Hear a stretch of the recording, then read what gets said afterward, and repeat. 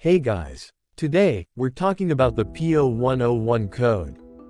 It's like the check engine light's way of saying, hey, something's not right with your car's mass airflow sensor. Pay attention. The severity of this code is medium, but don't panic, you can still drive your car for now. However, don't ignore it for too long. So, what does the P0101 code mean, exactly?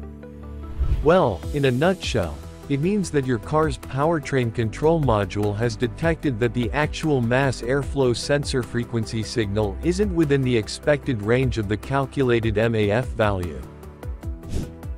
If you're dealing with a P0101 code, you might notice some symptoms like the check engine light coming on, a rough running engine, black smoke from the tailpipe, stalling, and a hard start. In other words, your car might be acting like a grumpy toddler who missed nap time.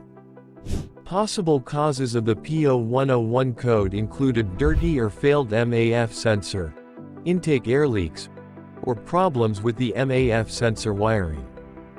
A clogged catalytic converter can also trigger the P0101 code on some GM models, especially GMC and Chevrolet.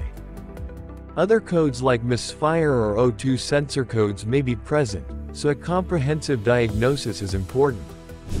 But don't worry, dealing with the P0101 code is easier than you might think. Follow these steps to get your car running smoothly again. First, visually inspect your MAF sensor wiring and connectors for damage, contamination, or improper routing, like entangling a plate of spaghetti, but with wires. Next, check for any obvious air leaks in the air intake system. Then, replace the air filter if it's dirty, so your car can breathe better. After that, clean the MAF sensor using MAF cleaner spray.